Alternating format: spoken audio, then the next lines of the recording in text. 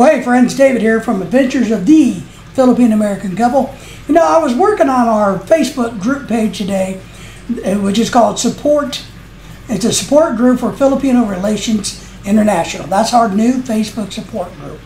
I've been working on that, but I actually stumbled across some other postings on Facebook that made me decide to make this short little video. And the topic today is it racist? Is it rude? Are you discriminating? Is it derogatory to say my Filipina?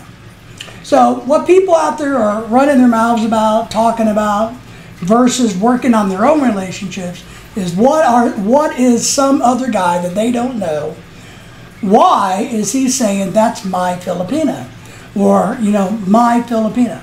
So they get bent out of shape about this terminology, which I think is really funny, because one, it's none of your business what anybody calls their wife or the wife calls the husband. Like sometimes wives call their husband, well, that's my American. There's my American.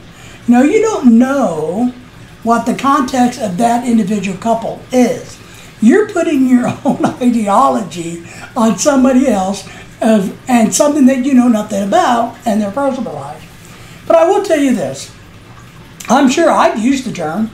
I don't know if I use it all the time, but I'm sure I have. And if I want to, I will do it again. But here's what you have to understand. A lot of men are very, very happy and very excited to finally get a really good wife. To have somebody from the Philippines that loves them and cherishes them and that can be a really good wife. So they get excited about that. And they want to say, as a term of endearment, this is my Filipina. My Filipina. I have finally landed the good life.